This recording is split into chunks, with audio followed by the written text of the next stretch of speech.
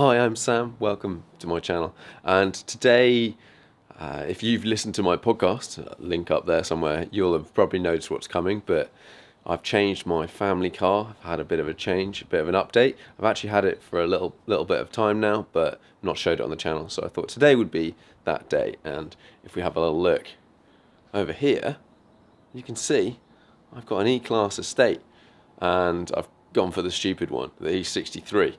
Let's have a little look around the car and then we'll go for a bit of a drive, hear some of that noise, and I'll explain why this and why I got rid of my M340i Touring. Right, here we have the AMG key. Actually, I have to say the Mercedes keys feel a bit, this key feels a bit plasticky. I want to say plasticky, it just doesn't feel that solid. It kind of moves a bit when you press it, so not massively impressed with that, but at the end of the day, it's a car key. So, for the eagle-eyed viewers out there, this is an E63S, and you'll notice from the front, I'm sure there's other details, I don't know 100% all the other ones, but the big grille is the most obvious, that this is a facelifted. So this is a 21 car. Now, the reason I wanted the 21 plate and the facelift is the ride quality, and the ride quality is noticeably better on the facelift than pre-facelift.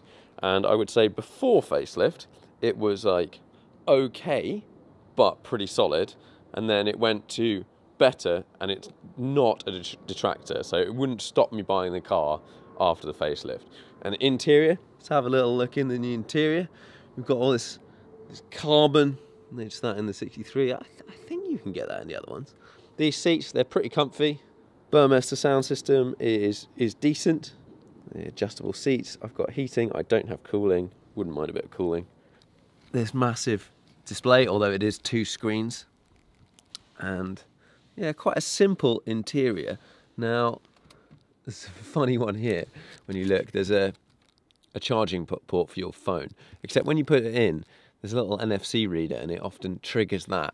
And actually, the amount of time I've managed to get my phone to charge on there is minimal. So most of the time, with this CarPlay, you have to have it plugged in. So I have it plugged in, and then I chuck my phone in there.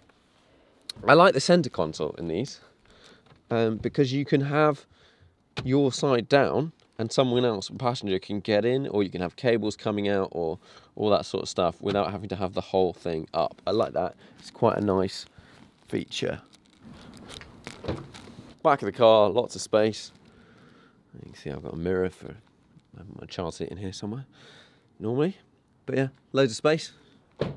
And the selling point of this E-Class, I would say, is this massive boot. Now, in comparison to an RS6, this is significantly wider. You can get like a full-size pallet in there. Not that I ever carry a pallet in there, but in terms of width-wise.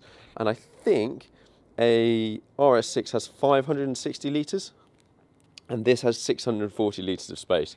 Now, if you compare it to an SUV, for example, they measure the size of the boot in a slightly different way. But the thing about this one is it's really, really long. This distance is huge in comparison to other cars. And that actually makes it super useful. You don't have to stack stuff loads. You can pile everything in. And that's basically the main reason, or one of the main reasons why I got the E-Class, is you can just get a lot more stuff. And I wanted a lot more stuff in without going for a van or something like that. The car was pretty clean when I initially was going to film this video, and then it's been about a week. It's been sitting on the street and it's got a bit dirty. But the wheels, as I've talked about in my recent 911 video, I'm not a massive fan of black wheels. The same sort of conversation really. We're going to change these to a different colour, but I don't really know what yet. Some sort of silvery platinum or something. Now, sitting in the driver's seat, we've got, with the facelift, we've got this new steering wheel with the touch-sensitive buttons, and a lot of people complained about them. I didn't like them. I'm not a massive fan. They are a little bit of a pain. The more you get used to them, the easier they get, and you learn that, for example, if you want to go up, you put your finger in the middle and then flick up, and that will take you up, rather than just swiping, you go sort of in, up, in, up, in, up, bit like you're pressing a button. A button would be quite nice. I guess with this, we've got a lot more functionality in one place, but other than that, we've got some buttons to change, and I have this one set to go to individual, and I have my individual mode set up a bit differently. But let's fire it up and we'll go for a drive.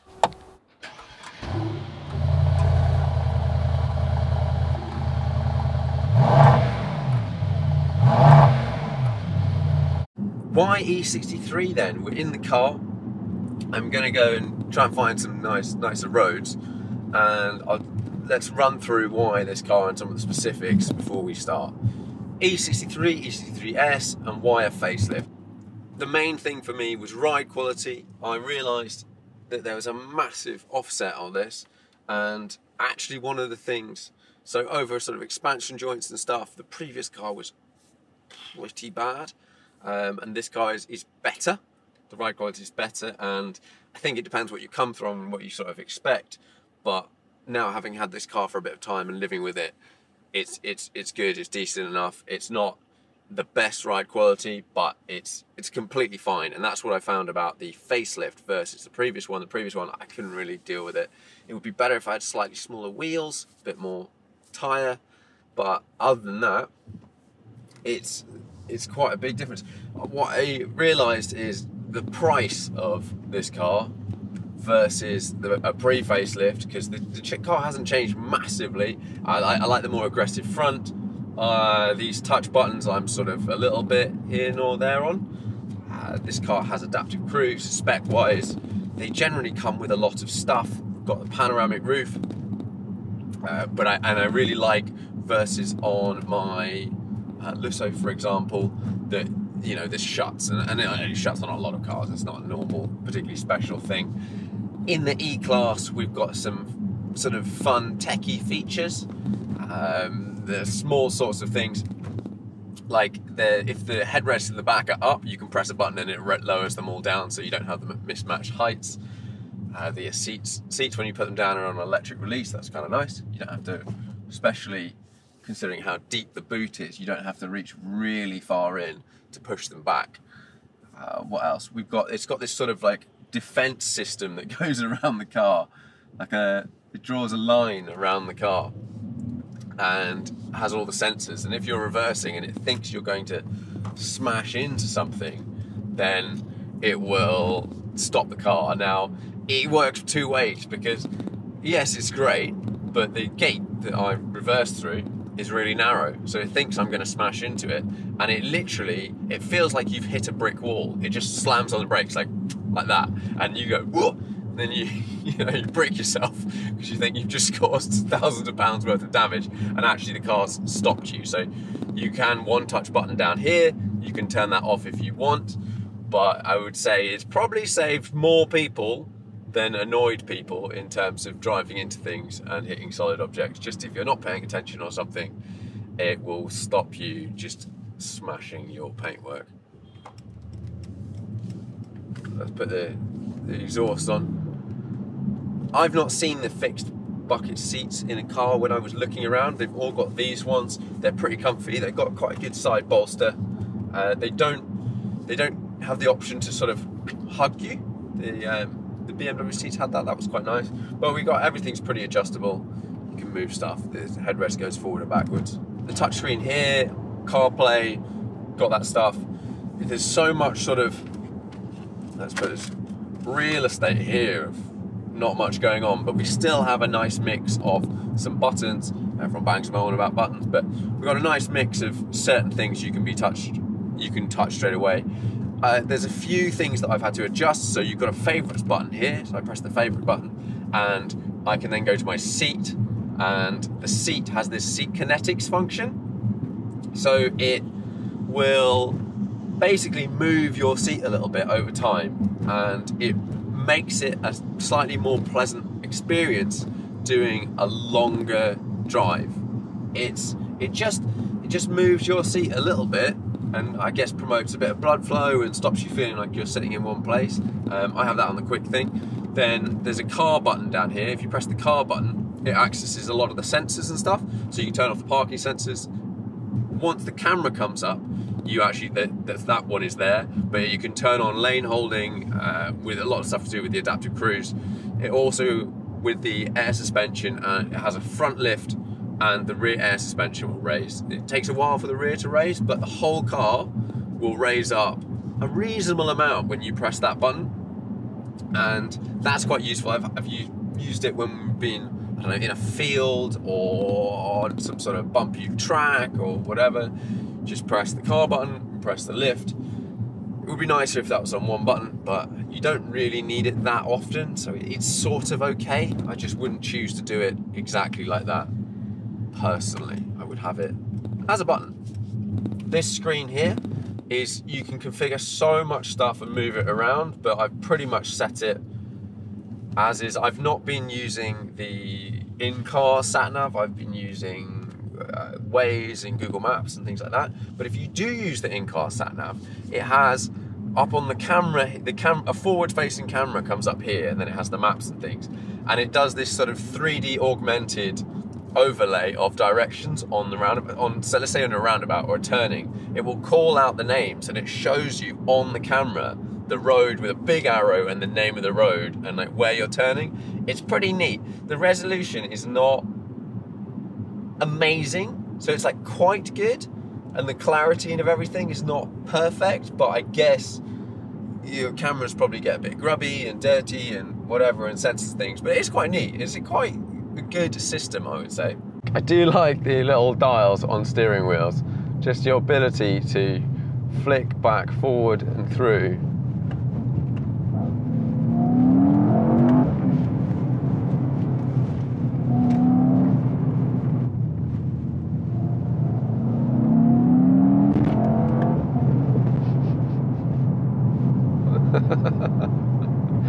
That was the thing. It's stupid, this car, but it does put a smile on your face. On smaller roads though, you're very aware that you're driving a large vehicle. So on this dial down here, you can change the suspension settings and the exhaust settings. So I can tap through and I put the suspension in comfort and then the exhaust in loud, and then kind of make a bit of progress. I do definitely breathe in going past other cars.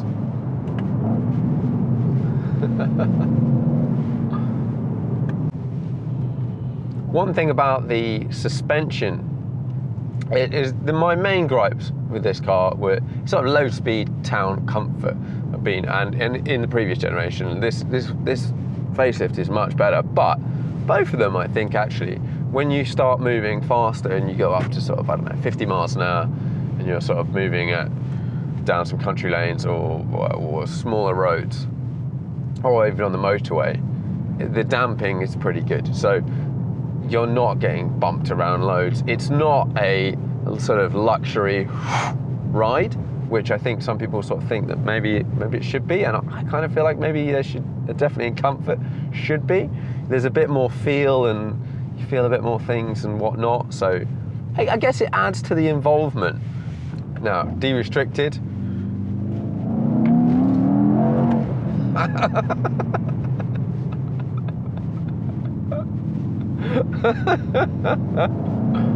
Oh, it is a beast.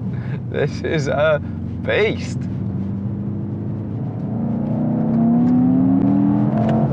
It just has so much torque. That turbocharged motor. Okay, we'll come back and stop there a bit later. Okay, I'm in comfort suspension at the moment. And actually, I think let's go for sporty suspension. Driving a bit quicker, you don't want the waftiness.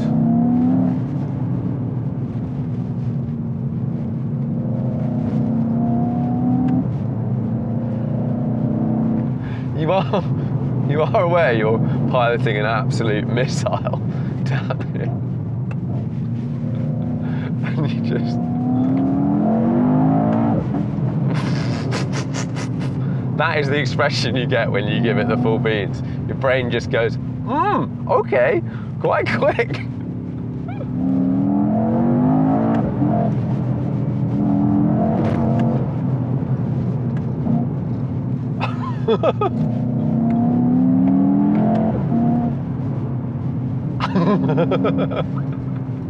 It's quite fun. Are big engined, massive estate cars and SUVs and whatnot kind of pointless?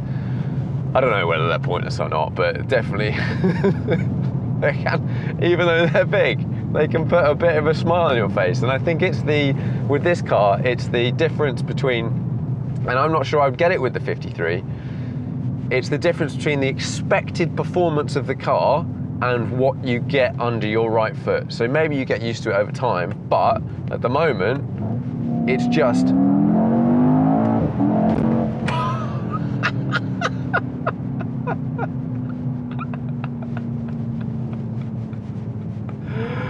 So, okay, look at the noise. Exhaust note. Actually, I think for me, you could make this car pretty raucous pretty quickly.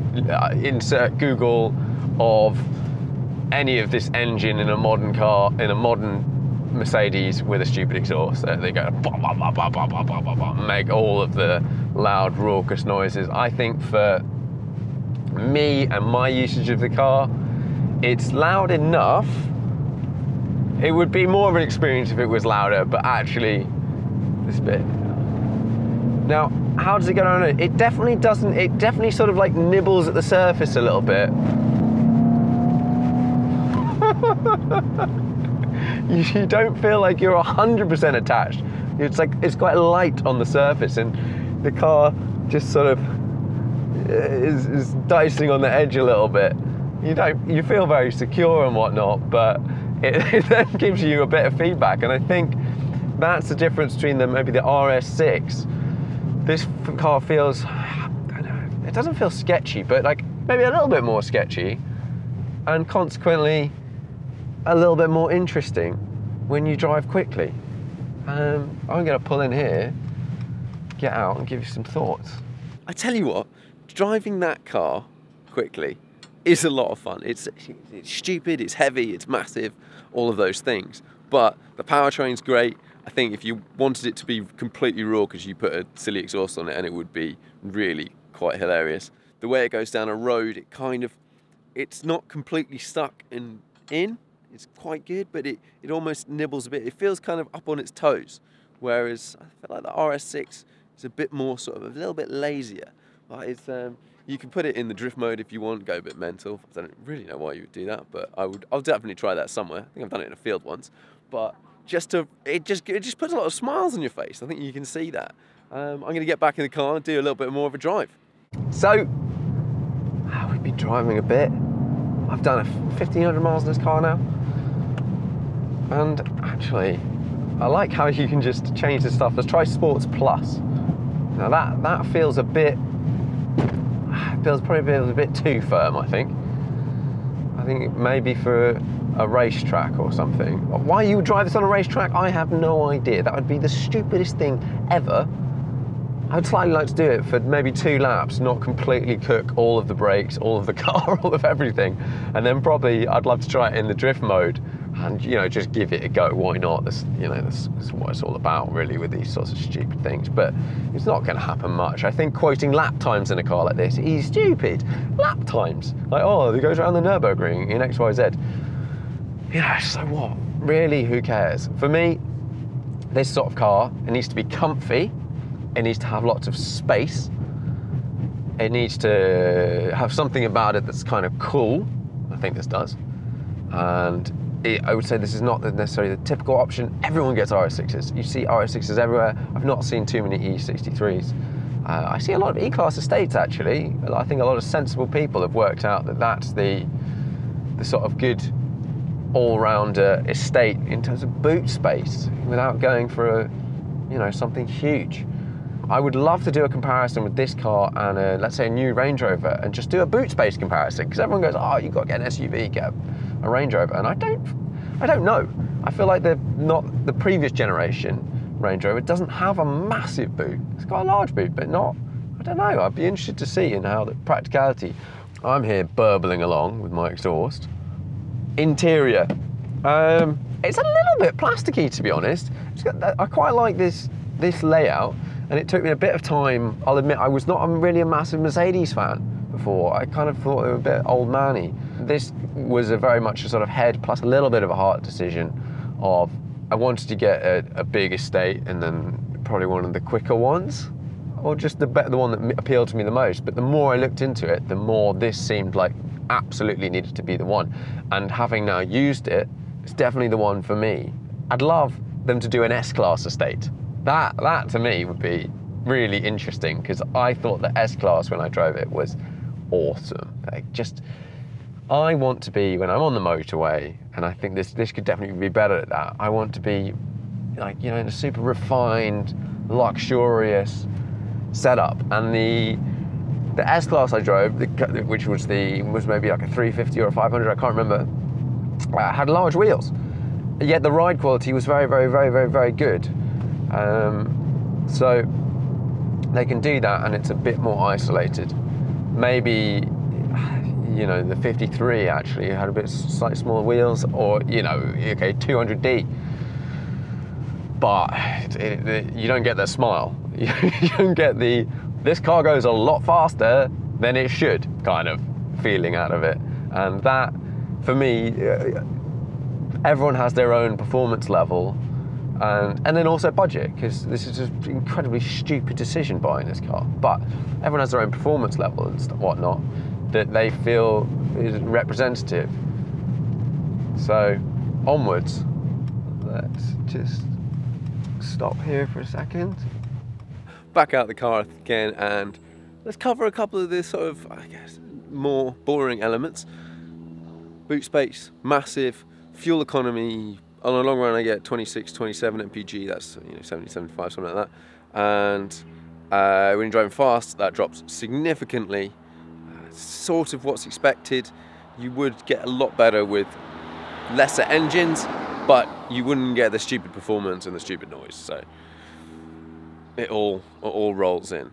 But driving fast, it's amazingly fun. Here you can see how big it is. It is such a whopper of a car. And actually, when you're reversing, you have to slightly pay attention, because this is quite a reasonable distance from the rear wheels, axles to the back of the car, so it sort of swings in a lot more. Not a problem if you've driven anything long, but if you've not before, that's actually something I had to think about. Well, I've had a bit of a rip around in the car, given my chance to hopefully give you some of my thoughts. I think it is the best car in its space. I think it's not perfect. It could feel probably a little bit more solid. It doesn't necessarily feel a bit more solid. And the ride quality could be a little bit better. And the road noise on a motorway could definitely be a bit better. There's probably things, tyres and whatnot, smaller wheels that might help, but it could be isolated a little bit more.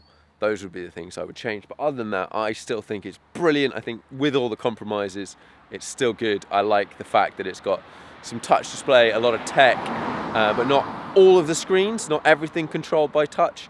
And it's just a pretty fun car. So I hope you enjoy the video, and I'll see you in the next one.